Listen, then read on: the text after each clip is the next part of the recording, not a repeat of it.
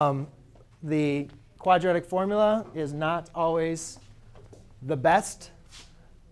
So anyways, guys, since we know this is a factor, I can go ahead and set up synthetic division. I'm going to set x plus 2 equals 0, get -2.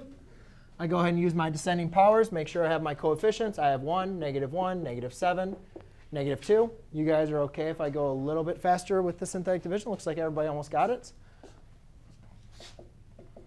-3 times, I'm sorry, bring down the 1. 1 times -2 is -2.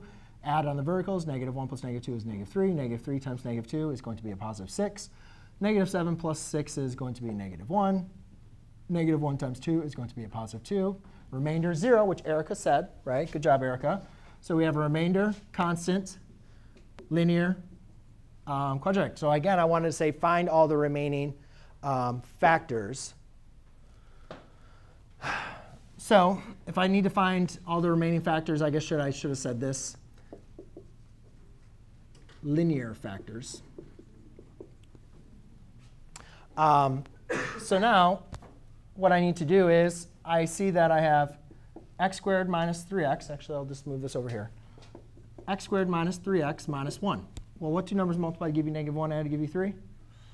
Uh-oh, that's not going to work. Now, so to find the factors here, I'm actually going to want to find the zeros. So what I'll do here is I'll use quadratic formula, 3 plus or minus square root of -3 squared minus 4 times a times c, all divided by 2 times 1, which is just 2. 3 plus or minus, let's see, it's 9 plus 9 minus, or 9 plus 4, which is 13, correct? Over 2. So if these are my two zeros, guys, if I give you the zeros, can you go back and write them as factors?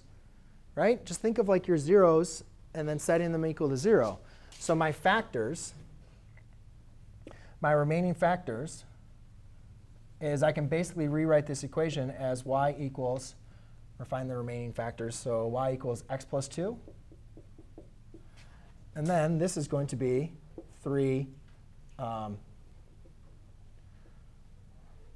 x minus 3 plus the square root of 13 over 2, and x minus 3 minus the square root of 13 over 2. Those would be my two remaining factors because of the quadratic formula. So I mean, I didn't really say write it as a linear factorization. I said find the remaining factors. So, but those would be, that's just another way to write